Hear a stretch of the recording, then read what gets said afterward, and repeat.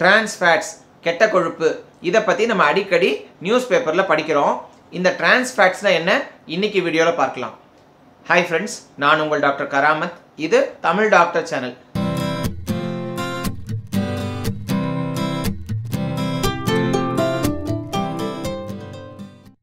இந்த சேனல்ல வாரம் மருத்துவ அறிவியல் சம்பந்தமான விளக்கங்களை வீடியோக்கள் வாயிலாக வெளியிட்டு வரேன். இந்த வீடியோக்களை பார்க்க விரும்பினா தமிழ் டாக்டர் சேனலை சப்ஸ்கிரைப் பண்ணுங்க. பக்கத்திலே இருக்கிற பெல் வடிவ ஐகானை பிரஸ் செஞ்சீங்கன்னா தான் உங்களுக்கு வீடியோ வெளியான மெசேஜ் உங்களுக்கு வந்து சேரும். இந்த வாரம் நம்ம பார்க்க போகிறது டிரான்ஸ் ஃபேட்ஸ் அல்லது கெட்ட கொழுப்பு. இந்த டிரான்ஸ் ஃபேட்னா என்ன? ஃபேட் கொழுப்புல ரெண்டு வகையாக பிரிக்கிறோங்க. சேச்சுரேட்டட் ஃபேட், அன்சேச்சுரேட்டட் ஃபேட் அப்படின்னு. இந்த கெமிஸ்ட்ரியில் இந்த ஹைட்ரஜன் பாண்ட்ஸ் எல்லாம் வரும், அதை வச்சு சேச்சுரேட்டட் ஃபேட், அன்சேச்சுரேட்டட் ஃபேட்னு பிரிக்கிறோம். இந்த அன்சேச்சுரேட்டட் ஃபேட்டில் இந்த டிரான்ஸ் பொசிஷனில் ஹைட்ரஜனேஷன் நடக்கும்போது அதுதான் டிரான்ஸ் ஃபேட் அப்படிங்கிறோம். ஸோ இது ரொம்ப ஒரு கெமிக்கலான ஒரு விஷயம். இந்த டிரான்ஸ் ஃபேட் அப்படிங்கிறது நம்ம மோசம் அப்படிங்கிற மாதிரி படிச்சிருக்கோம். என்ன அப்படிங்கிறத பற்றி இன்றைக்கி பார்க்கலாம். டிரான்ஸ் ஃபேட் எல்லாமே மோசம் கிடையாதுங்க. டிரான்ஸ் ஃபேட்டில் நேச்சுரல் டிரான்ஸ் ஃபேட்ஸ் இருக்குது. அதாவது சாதாரணமாக பால் பொருட்களில், நான் வெஜிடேரியன் உணவுகளில், ஸோ மட்டனில், பீஃபில் இதிலெல்லாம் டிரான்ஸ் ஃபேட்ஸ் இருக்குது. ஏன் தாய்ப்பாலில் கூட டிரான்ஸ் ஃபேட் இருக்குது. ஸோ இந்த டிரான்ஸ் ஃபேட் இன்ஹெரண்ட்டாக பாடிக்கு கெடுதலாம் ஒன்றும் கிடையாது. அப்போது கெடுதலான டிரான்ஸ் ஃபேட் எது, கெட்ட கொழுப்பு எது? இது ஆர்டிஃபிஷியலாக செயற்கை முறையில் தயாரிக்கிறதுல வருது. செயற்கை முறையில் எதுக்காக டிரான்ஸ் ஃபேட் உருவாக்குறாங்க? இந்த வெஜிடபிள் ஆயில்ஸை நம்ம ப்ரிசர்வ் பண்ணுறதுக்கு, ரொம்ப நாள் கெடாமல் வைக்கிறதுக்கு, அதில் உற்பத்தி பண்ணுற உணவுகள் கெடாமல் இருக்கிறதுக்கு ஒரு மெத்தட் யூஸ் பண்ணுறாங்க. இந்த ஹைட்ரஜனேஷன் அப்படின்னு சொல்கிறோம். இதன் மூலமாக என்ன ஆகுது? அந்த ஆயில் ரொம்ப நாள் கெடாமல் இருக்குது. ரெண்டாவது, ரூம் டெம்பரேச்சரில், சாதாரண தட்பவெப்பநிலையில் அது சாலிடாக இருக்குது. ஸோ அப்போ அது உங்களுக்கு உபயோகிக்கிறதுல சிரமம் இல்லாமல் ரொம்ப ஈஸியாக இருக்குது. இதற்காக உருவாக்கப்பட்டது தான் இந்த மெத்தடு. உதாரணத்துக்கு இந்த வனஸ்பதி மார்கரின் அப்படின்லாம் சொல்லுவாங்க. இதில் டிரான்ஸ் ஃபேட்ஸ் நிறைய இருக்குது.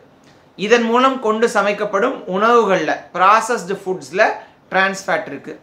இதை தவிர நம்ம இந்திய முறையில் நம்ம டெம்பரேச்சர் அதிகமாக வச்சு, நல்லா அதிகமாக கொதிக்க வச்சு எண்ணெயில் தான் நம்ம ஃப்ரை பண்ணுவோம் இல்லையா? ஸோ அந்த மாதிரி சமயங்கள்லையோ, குறிப்பாக அதே எண்ணெயை மறுபடியும் ஃப்ரை பண்ணுறதுக்கு யூஸ் பண்ணோம்னா, ஒரே எண்ணெயில் பல முறை ஃப்ரை பண்ணி யூஸ் பண்ணும்போது அந்த உணவுகளில் டிரான்ஸ் ஃபேட் உருவாகுது அப்படின்னு பார்க்குறோம்.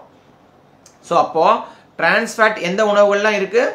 ஒன்று இந்த வனஸ்பதி மார்கரினில் இருக்குது, ப்ராசஸ்டு ஃபுட்ஸில் இருக்குது, இப்போது ரீஃப்ரை பண்ண, நிறைய முறை எண்ணெயில் ஃப்ரை பண்ண உணவுகளில், பொதுவாக நம்ம சாலையோர உணவகங்கள்லாம் என்ன பார்ப்போம்? அதே எண்ணெயில் தான் திரும்ப திரும்ப பொரிச்சு எடுப்பாங்க இல்லையா? ஸோ அந்த மாதிரி உணவுகளில் இந்த டிரான்ஸ் ஃபேட் அதிகமாக இருக்குது. ஸோ இப்போ சரி, டிரான்ஸ் ஃபேட்னால என்ன பிரச்சனை? டிரான்ஸ் ஃபேட் உண்ணும்போது உடம்புக்குள்ள இந்த எல்டிஎல் கொலஸ்ட்ரால்ங்கிறது அதிகமாகும். ஹெச்டிஎல் கொலஸ்ட்ரால்ங்கிறது எதுவும் மாறாது. பொதுவாக எல்லா கொழுப்பு உணவு சாப்பிட்டாலும் இந்த எல்டிஎல் கொலஸ்ட்ரால்ங்கிறது கூடவே ஹெச்டிஎல் கொலஸ்ட்ராலும் கூடும். இந்த எல்டிஎல் கொலஸ்ட்ராலை கெட்ட கொழுப்புன்னும், ஹெச்டிஎல் கொலஸ்ட்ராலை நல்ல கொழுப்புன்னு சொல்கிறோம். அப்போ ரெண்டும் கூடுச்சுன்னா பேலன்ஸ் மாறாது. பொதுவாக நம்ம உடலுக்கு தீங்குகள் நிகழாது. ஆனால் இந்த டிரான்ஸ் ஃபேட் கொண்ட உணவுகளை சாப்பிடும்போது வெறும் எல்டிஎல் கொலஸ்ட்ரால் மட்டும் கூடி ஹெச்டிஎல் கொலஸ்ட்ரால் கூடலைன்னா என்ன ஆகுது? உங்கள் பேலன்ஸ் கெட்டு போய் கெட்ட கொழுப்பு உடம்புல அதிகமாகுது. இதுதாங்க பிரச்சனைங்கிறோம். இதனால் உடல் நலத்துக்கு என்னென்ன தீங்குகள்லாம் நிகழலாம்? இருதய நோய்கள் அதிகமாக உண்டாகலாம், டயபெட்டிஸ் சர்க்கரை நோய் உண்டாகலாம், இதனால் இரத்த குழாய்களில் நோய்கள் உண்டாகலாம், சில வகை கேன்சர்கள் அதிகமாக உண்டாகலான்னு சொல்கிறோம். பிரெஸ்ட் கேன்சர்லாம் அதிகமாக வரலான்னு சொல்கிறோம். ப்ரெக்னென்சியில், கர்ப்ப காலத்தில் தாய்மார்களுக்கு ப்ரெக்னென்சி இன்டியூஸ்ட் ஹைப்பர் டென்ஷன், அதாவது இந்த ரத்த கொதிப்புன்னு சொல்லுவோம், அது உருவாகலாம். நிறைய நாள் இதே மாதிரி உணவுகள் சாப்பிட்டு இருந்தோம்னா அலர்ஜிஸ் அதிகமாக இருக்கலாம். இந்த மாதிரியெல்லாம் நிறைய ஆய்வுகள் சொல்கிறதுனால முடிந்த வரை இந்த டிரான்ஸ் ஃபேட்ஸ் கொண்ட உணவுகளை தவிர்க்கணும் அப்படின்னு சொல்கிறாங்க. அப்போ என்ன செய்யணும்? முடிந்த வரை இந்த வனஸ்பதி மார்கரின்லாம் உணவில் சேர்க்கறதை தவிர்க்கலாம். ப்ராசஸ்டு ஃபுட்ஸு இதை தவிர்க்கலாம் அல்லது ரொம்ப குறைச்சிக்கலாம். ஆயிலை மறுபடியும் ஃப்ரை பண்ணுறதுக்கு யூஸ் பண்ணாமல் இருக்கலாம். ஸோ என்ன பண்ணலாம்? ஒரு முறை நீங்கள் ஃப்ரை பண்ணீங்க, அந்த ஆயிலை மறுபடியும் குக்கிங்க்கு, சமைக்கிறதுக்கு யூஸ் பண்ணலாம்.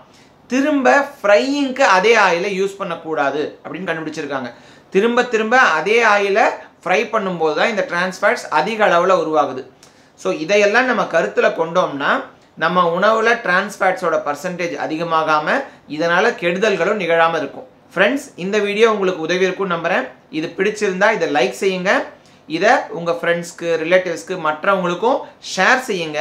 இதே மாதிரி வீடியோக்களை தொடர்ந்து பார்க்க இந்த சேனலை சப்ஸ்கிரைப் பண்ணுங்க. அடுத்த வீடியோவில் சந்திக்கும் வரை நன்றி.